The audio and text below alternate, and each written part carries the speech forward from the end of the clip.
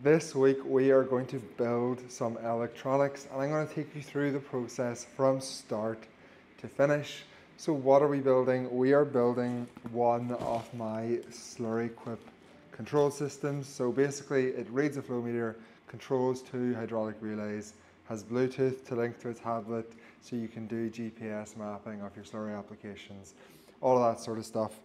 It sounds like a complicated product, and it is a complicated product.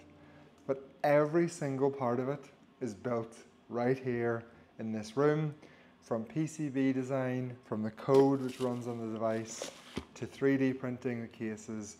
Everything is done right here, and I'm going to take you through the entire process. The design comes in two halves. First half we have to build is the control system. It has a touchscreen interface, and this sits in your tractor cab. The second half is a box which mounts on the machine, and it connects to the control system via this large waterproof connector. We're not going to worry too much about that. We are going to focus on the control box because it is the much more interesting side. So here is all of the parts, well, almost all of the parts that we need to build one control system. We'll start from this end. We have the cases that go in the machines. We have the clamps to mount the box in the cab. We have the relays which are inside the cases to handle the higher voltage of the large hydraulic actuators. We have the waterproof connectors which break at the back window of the tractor, so you never have to remove the control box from your cab. We have the touchscreen LCDs. We have the 3D printed cases, which I am currently printing another 2 at the minute. They are made out of a material called ASA, and it is rock solid. I have a huge bin of rejects because every print is not perfect. To give you an idea of how strong these ASA cases are, let me try and break one by standing on it. This might really hurt. I could stab my foot. That is 100 kilograms of weight.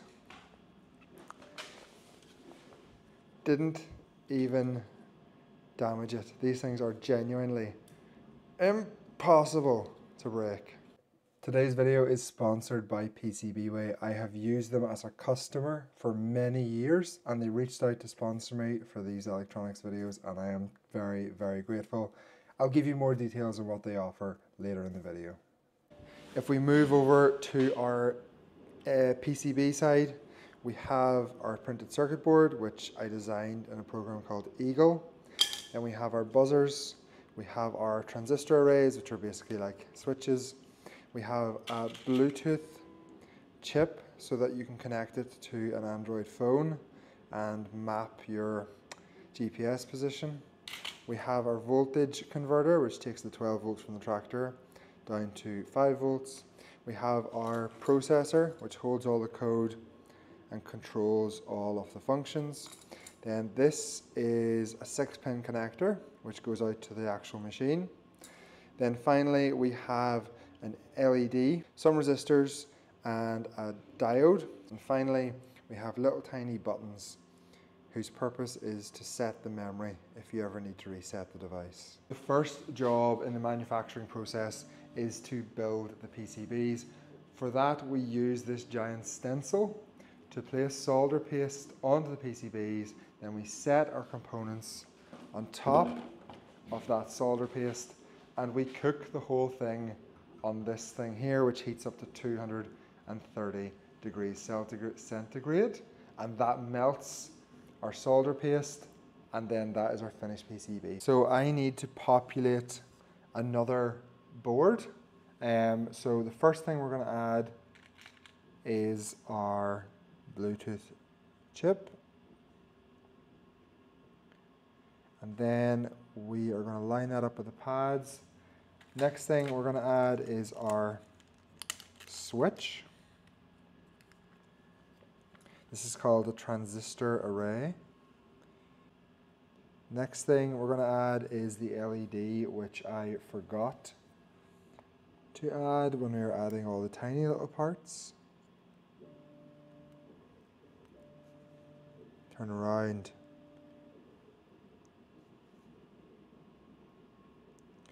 Then we're going to add our computer. our microcontroller more accurately. I use an awful lot of Raspberry Pi Picos. I think they're an incredible microprocessor. They're very, very, very good. That's the next PCB ready. We'll now check that this PCB has all soldered correctly, which it has. So let's pull that off and set it to one side to cool down. And we will add the one that we just finished, and we repeat the process. I find that this method of PCB manufacture with surface mount components and a heat plate to melt the solder, it's not much faster than just manually soldering through hole components, but it is a lot more enjoyable to do.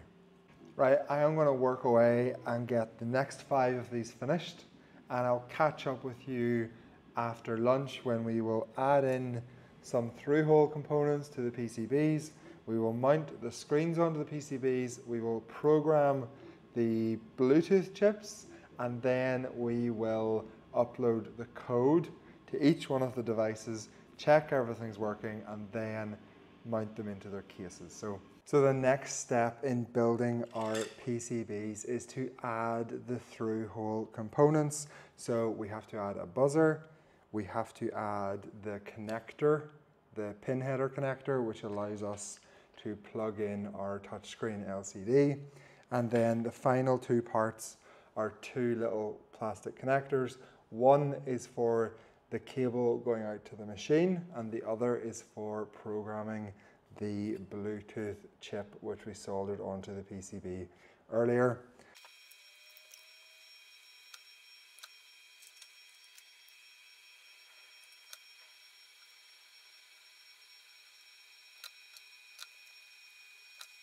So that is our finished PCB.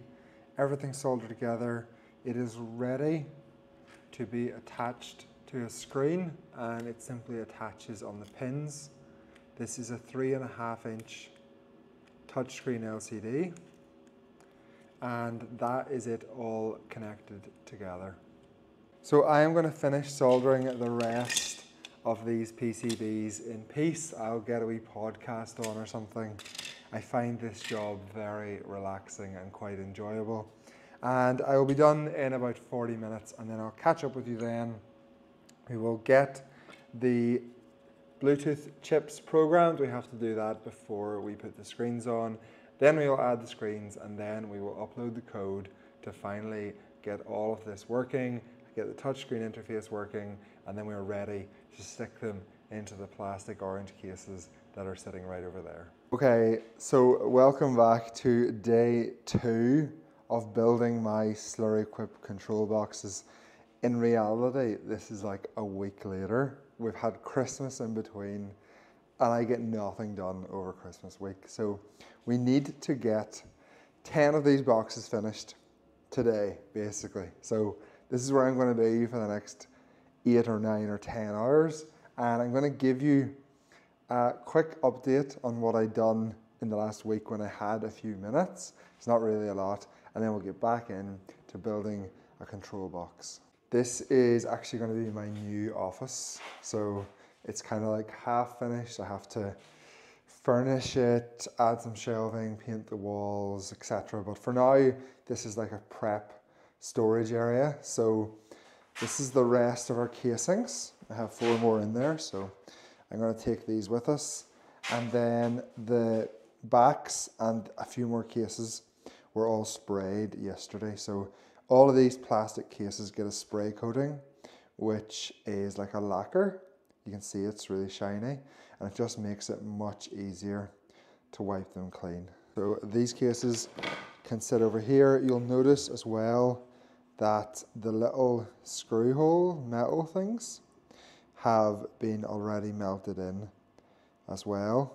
So these cases are now ready to go. I've also got the machine size cases prepared with the 5 waterproof glands on them. And then this assembly goes into each one, and this basically controls the two high-powered relays, which our little orange box turns on and off. So we're not going to get into this part of the build in this video because it's not that interesting, to be honest. But essentially, our big 7-core control cable comes in here, connects into this block of connectors, and drives the relays, and then that is what turns on and off the hydraulic solenoids, and our flow meter also connects in to this bundle of cables. So the first things that we are going to do, that I'm going to show you today, is to create all 10 of these cables. So we already have this connector soldered on. We're going to pass it through the back of our case, through this waterproof grub screw, and then on the inside we need to fit a 6-pin connector, and this then plugs in to our PCB right here. So this is a really good part of the design, I guess. It means if you have any problems, you can very quickly change the cable. Say you break the cable or cut it, or if you have a problem with your PCB, it's very easy to change. And then after we've done that step, we mount the screens into their plastic housings, and it will look something like this. And we have to wire up the switch and solder it onto the PCB right here. And that breaks both the positive and the negative side of the connection, and that prevents any like stray voltage passing through the PCB that's not meant to, in case something does short on the other side of the control box. So just to quickly recap before we get into today's build, we have went from a blank PCB to a PCB mounted on the screen, and we are going to end up with the PCB mounted to the screen in a plastic casing with a switch attached, which then plugs into the back of this, seals the unit up, and we have our completed machine side box, which I showed you at the start of the video. I can only apologize if this video is all over the place. It very much reflects my state of mind at the minute. Christmas week is always just a bit crazy. So the first thing we have to do this morning is upload the new code to these boards, and it is brand new code. I went through over the last few days when I had a spare few hours and rewrote the entire code for these systems. It just got very messy from a year of adding bits on, changing things, and I had to go and add another new feature, and it just got so messy and so confusing that I was just like, right, no more of these shortcuts. We're rewriting the whole code. So that's what I've done over the last few days. So this is kind of new, untested code. I have tested it, but I'm going to have to be careful I don't make any mistakes. So we're going to upload the code to these, and I've already programmed the Bluetooth chip. That is just so that it can connect to an app on my phone. I'll show you the app and stuff at the end of this video as well. We have a window on this side, and this is our controller, and we just have to drag the file from the left window to the right window, and that will upload the code. And as that's uploading, we need to hold this little button here, which is like a program button, and that initializes our memory so that we have something in memory to read from. And that's it. Okay, so that is our code uploaded, and then we get to do a very satisfying peel and take the cover off the screen. Right, I will do the other 10 of these and make sure I don't get confused by which are done and which is not done. Probably want to check the Bluetooth chip works as well. I normally don't do this step, but I have been caught out a few times with the Bluetooth chips that I solder onto the board just not working. So it's probably easier to check now than to check when they're all in their cases. So I'm scanning for available devices. Can you imagine if the first one I test doesn't work? Okay, so there's our Bluetooth device. So we know this is going to work, so let's move on to the next one.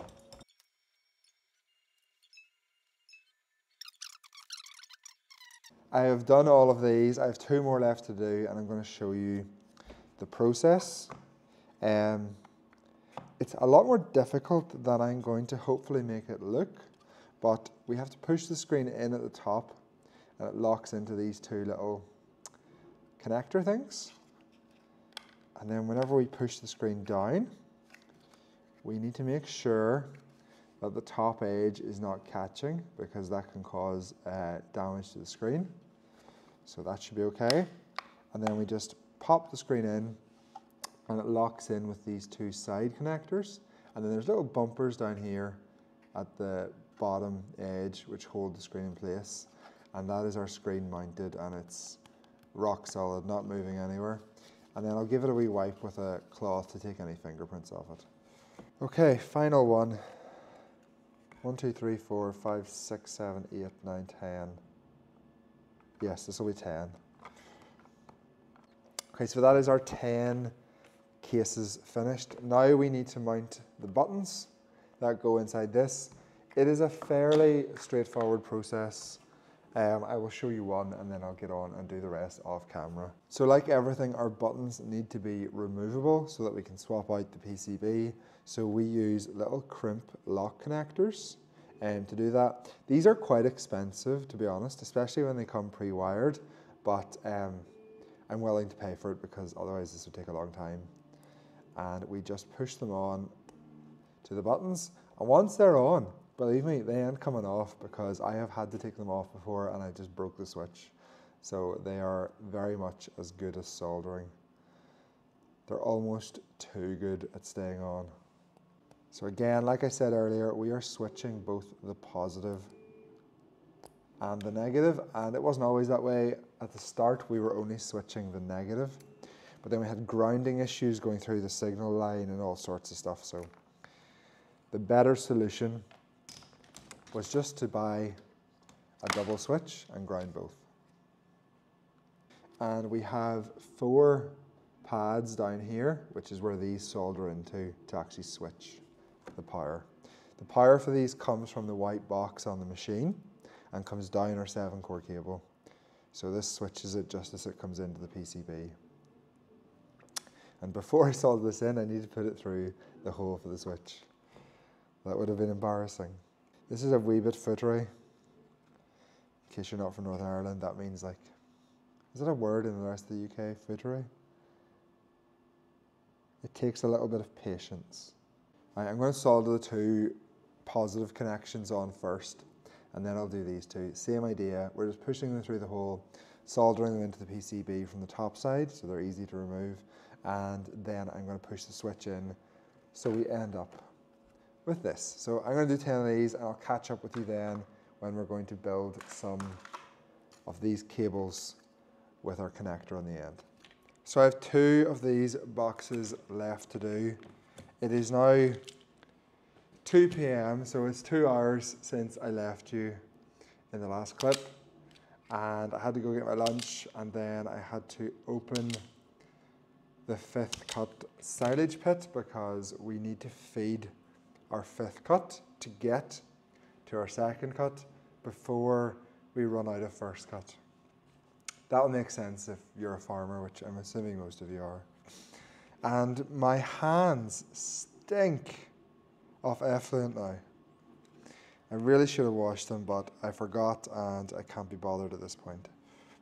It will be interesting to know if these take longer or less time than people imagined they would. They take about an hour and a half of labour per box, and I do have some people that come and help me do the more basic jobs, I guess, the stuff which I can trust people with.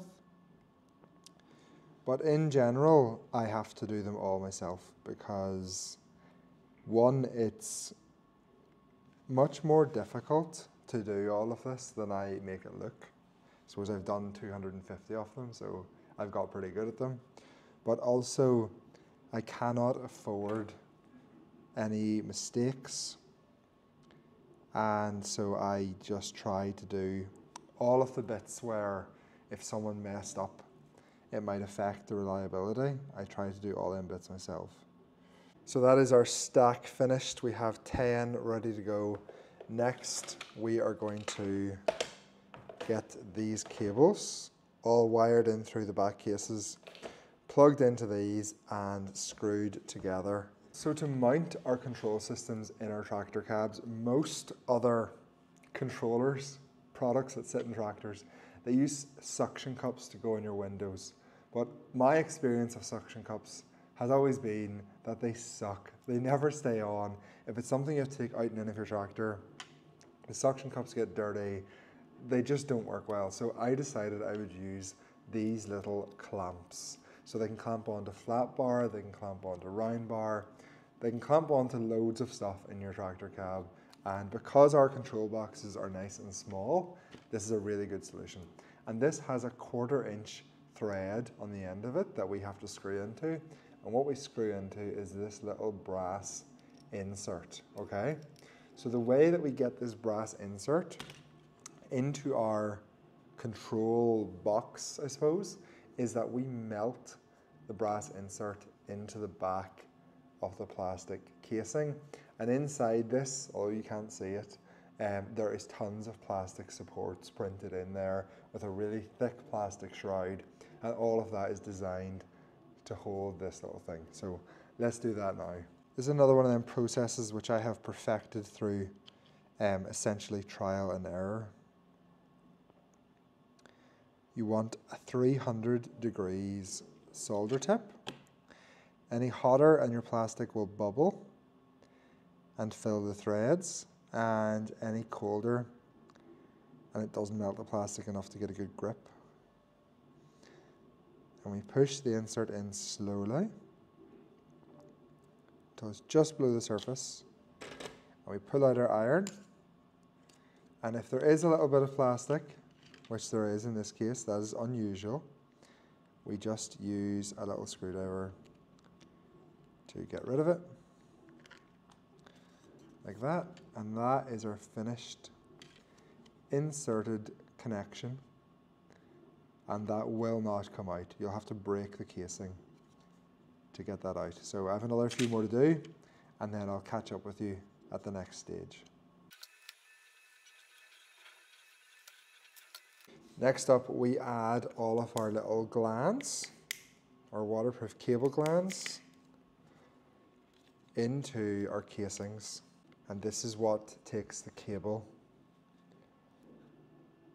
the 7-core control cable, into our little boxes. So now we have our pile of back printed bits, I don't know what to call them, I don't actually have a name for them, all ready. And then the next stage is to prepare the cables so that they are like this with the little tiny connectors. Now this is a slow process, so I'm probably going to be at this for the next hour.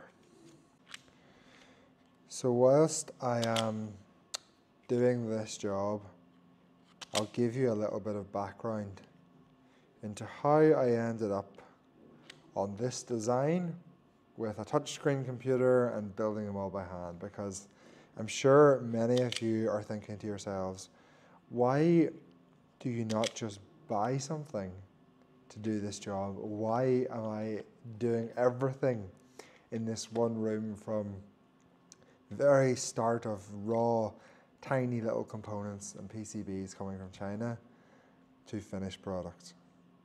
So there is very few companies left in the UK and Ireland that will build you custom electronics hardware.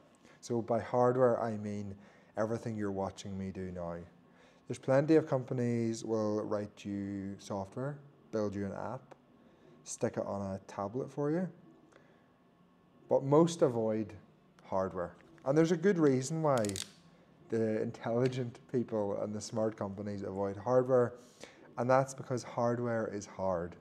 It gives problems, it takes a long time to develop, it's expensive to develop, whereas software is very easy, quick, profitable. So everyone sticks to software. But the opportunity for me to do this, set up a business, sell things like this, sell things like my GPS systems, is that I am willing to work in that interface between hardware and software. And I can do both. I can do both fairly well. And that gives me, in my opinion, that gives me significant advantages. If we stick specifically to these control systems, which read a flow meter and control large hydraulic relay banks or valves, the other companies who use a tablet, they have to build hardware anyway. There's no way you can interface a software app with the physical world without some hardware. So what they essentially choose to do is use a Bluetooth device to communicate between the hardware and their app. And that was originally what I was going to do as well. That is what I was asked to do, is to build the electronics which interface through Bluetooth with a tablet computer and an app. And I sat down to think about it and start designing it. And I had settled on using the little computers, which I'm currently using on my PCBs, to do the control systems and to communicate over Bluetooth. And then the realization sort of hit me that there was no reason that I could not add an LCD screen to the box, which was simply meant to send the information to a tablet. And by adding that LCD screen, I was able to get rid of the tablet in most cases. And there is a lot of advantages to using a little LCD screen versus the tablet. Not only is it cheaper, but it's much more functional for the purpose of what it's being used for. I know how annoying it is to have to load up a tablet and open an app every time you want to use a machine. Whereas with my little boxes, you flick a switch, it's straight there in front of you and you're ready to go. Right, I have another 9 of these to do, so we are nearly finished building these units. The last step that we have to do is put the backs onto the cases, plug in this cable to the PCB, and then screw the cases closed. Then we have to put a sticker on the front of the cases just for a little bit of branding, and it makes them look a lot better. And then the very final step of this stage of the build is to test it, and to do that we use a flow rate simulator. So let's get these all joined together, get the backs on the cases and get them tested. At this stage I do them one at a time, so I will show you the process of doing one and then I'll wrap this video up because it's nearly milking time. So here's all our screen backs. Every one of them has this little connector, and over here we have all of our cases. So we're going to grab one of our cases. Oh, my desk is so dirty. Let me tidy this up for a second. That's good enough. We're going to grab one of our cases and we plug this connector in. Yeah, doing this with one hand is not going to be possible. Let me put the camera down. So we tighten down our cable crimp thing, gland, I suppose is what it's called. And then we just pop our case cover on and it clicks in. There's 2 little clicks on either side here. And then we need our screws. I'll be right back. We take our screws, dip them in the thread lock.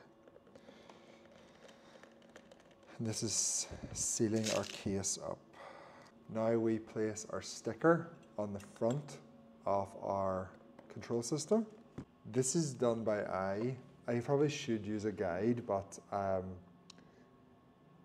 got fairly good at it.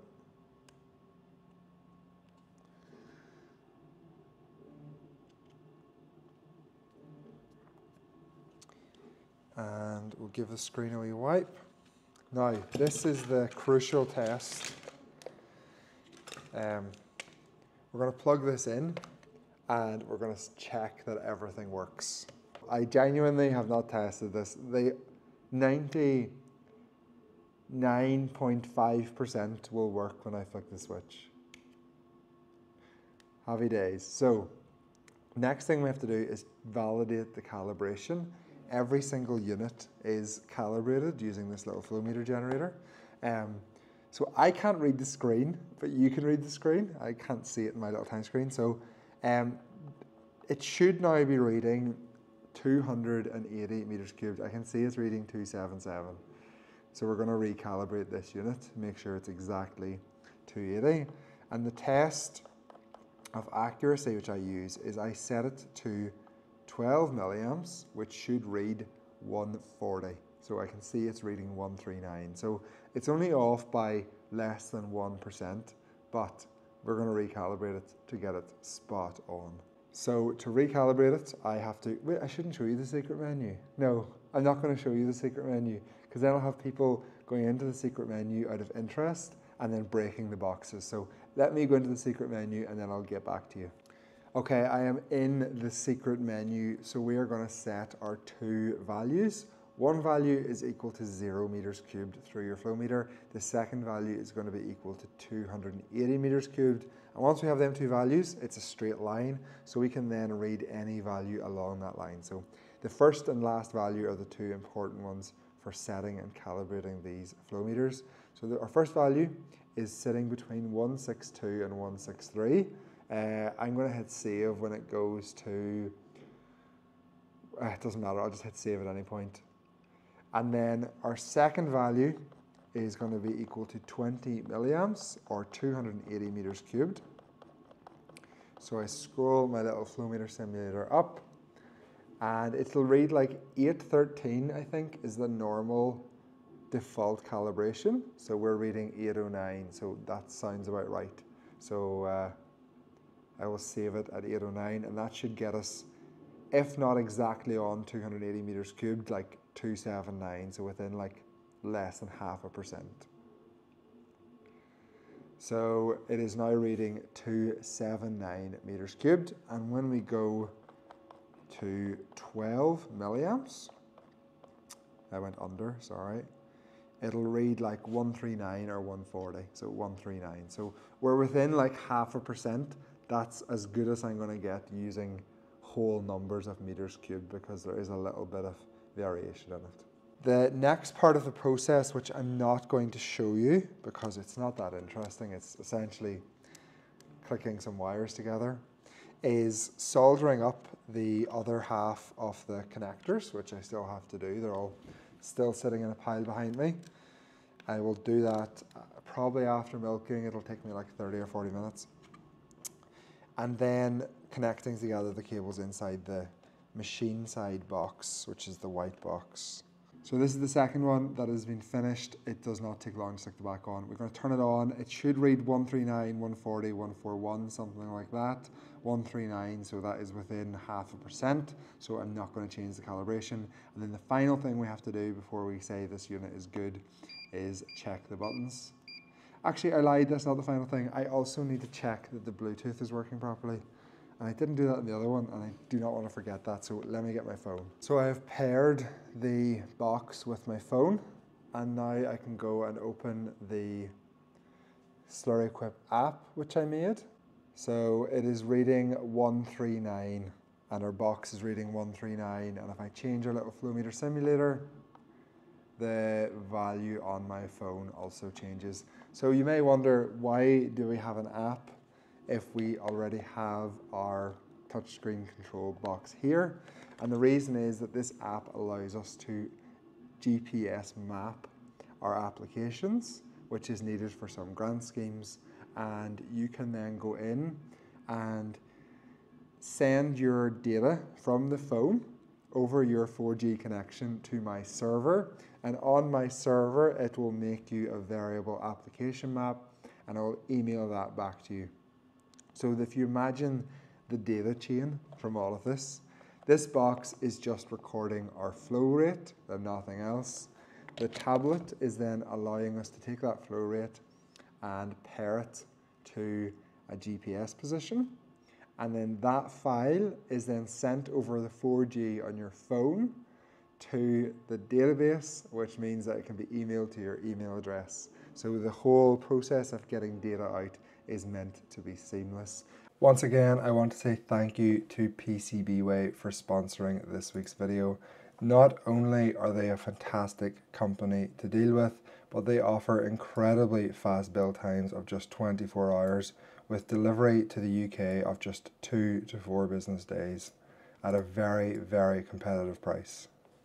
They don't just offer PCBs or PCB stencils like you've seen in this video. They also offer CNC machining, 3D printing, steel metal fabrication, and even injection molding.